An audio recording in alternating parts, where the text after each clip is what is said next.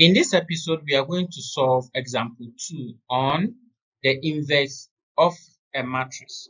So now the question, find the inverse of A such that the matrix A is given by this element 1, 2, 2, 1, 2, -1, -1, 1, and 4. So this is our matrix and we have to find the inverse of its solution. Now we are going to use, so we are restricted using the cofactor and the determinant approach. Using the cofactor and the determinant approach. Let's try and see. With that, our A inverse is going to obey this formula, which says 1 on the determinant of A multiplying the adjoint matrix A. Are we okay? So with matrix A, let's first try to find the determinant of the matrix. Are we good? So if I'm going to find the determinant of the matrix, I'm going to compare this matrix to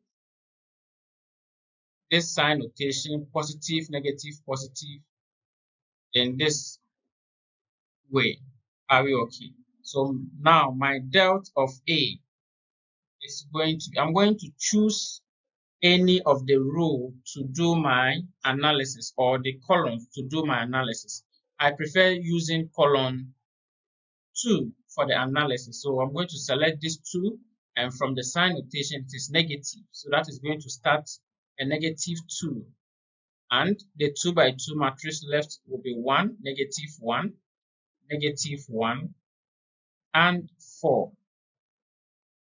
And I'll go to the second 2 which is from sign notation positive. So +2 and the sub matrix is going to be 1 and 2, -1 and 4. So 1 and 2, -1 and 4. To the last part, which is negative, so -1, multiplying the sub matrix is 1, 2, 1, -1. And with this, the determinant, we are going to get this -2 multiplying 4 minus 1 and +2 multiplying 4 minus -2. Here -1 by -1 minus 2. And the determinant of matrix A from here is going to be 9. That's the determinant of matrix A. We are getting 9 for that. Are we good? So we are to now find the cofactor matrix and transpose it to get our adjoint of the matrix A. Are we good? So now we are going to find the cofactor matrix from this matrix. What do? We are also going to use, so now for the cofactor matrix,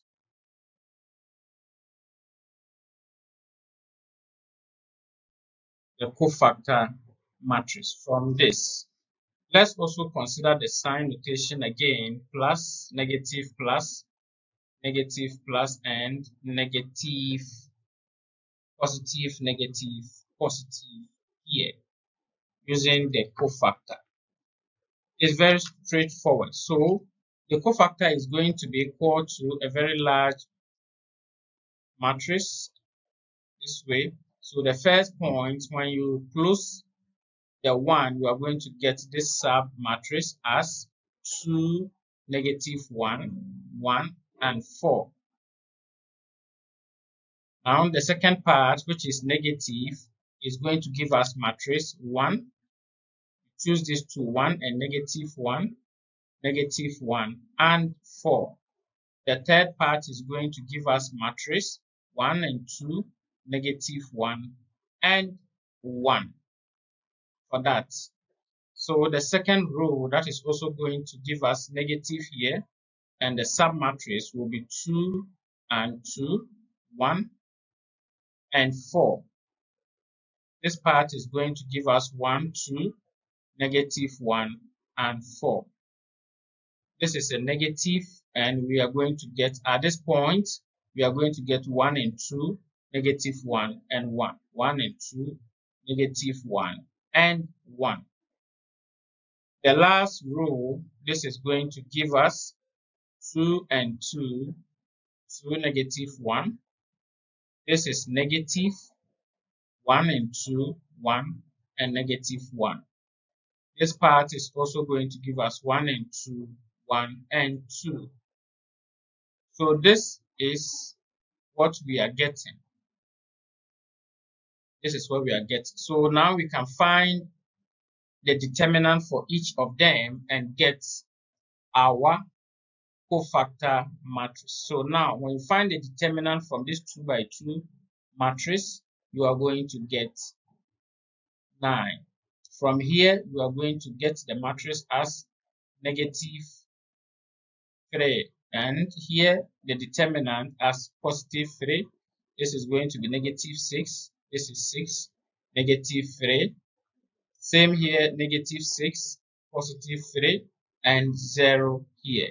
So this matrix is the cofactor matrix of A. Now the adjoint matrix. Adjoint matrix A. We know that the adjoint matrix is the transpose of the matrix. So the adjoint of A is going to be equal to, now if I transpose this matrix, this is going to give me 9, negative 6, negative 6, negative 3 here, 6 here, and positive 3. This is going to be positive 3, negative 3, and 0 at this point. Are we okay? So this is the adjoint matrix. We have our adjoint matrix, we have our determinant. So now we can obey the formula as 1 over the determinant multiplying the adjoint matrix, and we can find the inverse. So simple.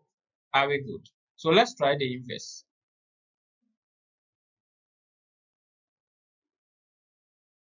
To a new page, the inverse of the matrix A inverse, which is 1 on the determinant of A multiplying the adjoint matrix A, which is going to be 1 on our determinant is 9 multiplying the adjoint matrix, and the adjoint matrix is 9, negative 6, negative 6, negative 3, 6, positive 3, and we are having 3, negative 3, and 0.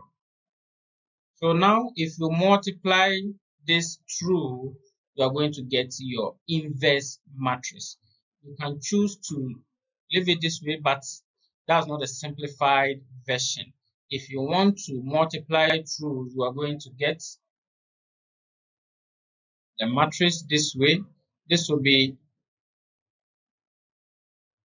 9 on 9, negative 6 on 9, negative 6 on 9, negative 3 on 9, 6 again on 9, 3 on 9 by this. So this is what you are going to get for the matrix, and you can further reduce this again to get this matrix out of it.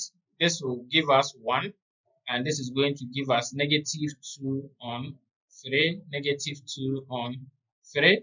Again, here we are going to get negative 1 on 3, 2 on 3, and 1 on 3. Very simple, 1 on 3, negative 1 on 3, and 0. So this is the inverse matrix. Further, you can reduce this if you want to make this a perfect one. You can bring 1 on 3 outside, and the matrix will be 3, negative 2, negative 2, negative 1, 2, 1, 1, negative 1, and 0. So this is the inverse of A. Are we okay? Using the formula. So this is the second example we've solved on the inverse using the cofactor and the determinant approach. In the next episode, we are going to try a different approach for finding the inverse of a 3 by 3 matrix. Thank you for watching this episode. Kindly subscribe to the channel for more mathematics and other engineering problems solution. Subscribe and share the video.